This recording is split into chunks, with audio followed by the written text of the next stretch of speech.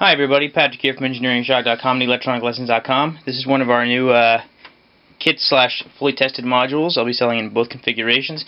It's a PIR sensor relay driver kit.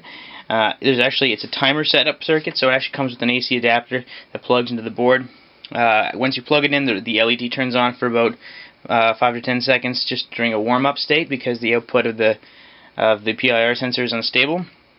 Once it becomes stable, the LED blinks a few times, and then it's in scanning mode. Now, every time the PIR sensor, passive infrared sensor, detects my human body, the infrared signal coming off my body, the relay will turn on for 1 minute and 20 seconds. Now, every time it detects during that time, it resets the timer. So as long as I keep working in the room and it's actually aimed in my vicinity, it will keep resetting that timer, so the relay will stay on. So if I say I have my lights connected to this, it will keep, basically the relay will stay on. And so the lights will stay on, and then when I leave the room, 1 minute and 20 seconds later, the relay will turn off.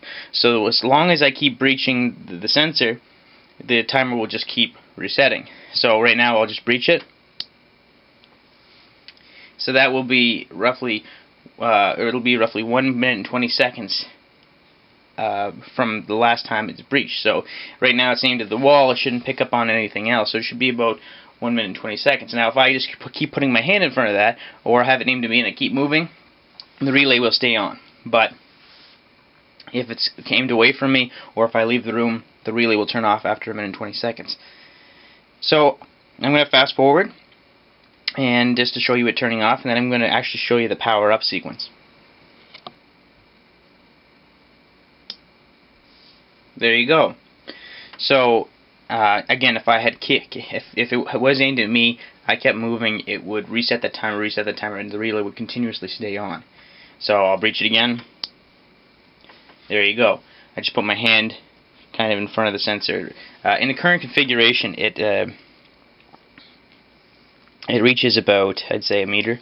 I have all of these potentiometers, there's 2 of them here, turned all the way left, and that's how you're supposed to configure this the PIR sensor. Now, when I list this, there'll be information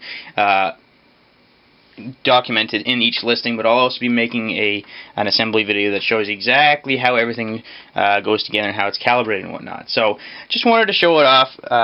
I thought maybe some of you would find it interesting. Got a few more kits to show off today, but I'm not quite done integrating it. This one right here is my bench tester. Got a lot to talk about that one. It's really, I'm really quite proud of it. I've also got supercapacitor, high-powered supercapacitor battery charger kit, and I'll be getting to that a little bit later. So thanks for watching, and I hope you're having a great day.